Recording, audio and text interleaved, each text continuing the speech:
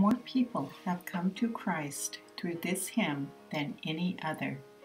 It just wouldn't be a Billy Graham crusade without it.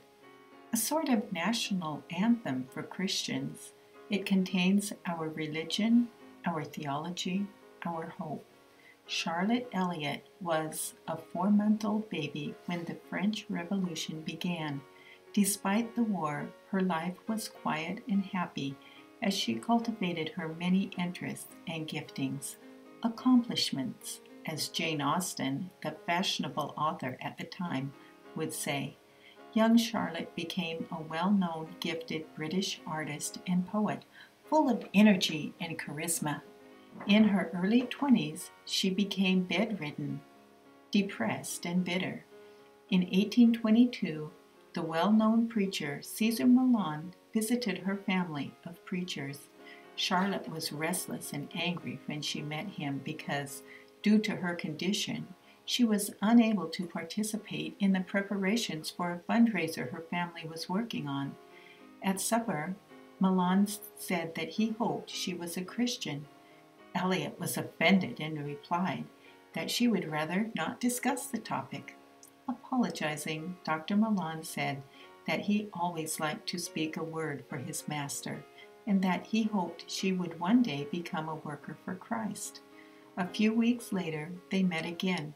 She told him that ever since he had spoken to her, she'd been trying to clean up her life so that she could become a Christian.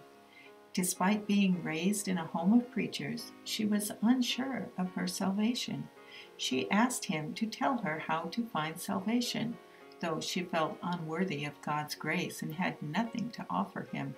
Milan explained that there is nothing anybody can give God, nor does he need anything. He just wants you to come as you are, a sinner. She came to Jesus that night.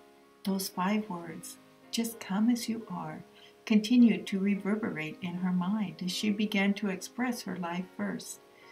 If a man come after me, let him deny himself, take up his cross, and follow me.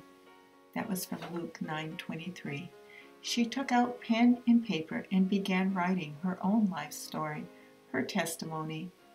Her brother shared it with his congregation, where he discovered that her story was the story of all those who heard it. Though she remained an invalid the rest of her life, Charlotte Elliott's vivacious spirit and laughter returned as God renewed her heart. Years later, her brother wrote, quote, "In all my preaching, I have not done so much good as my sister has been permitted to accomplish by writing this one hymn."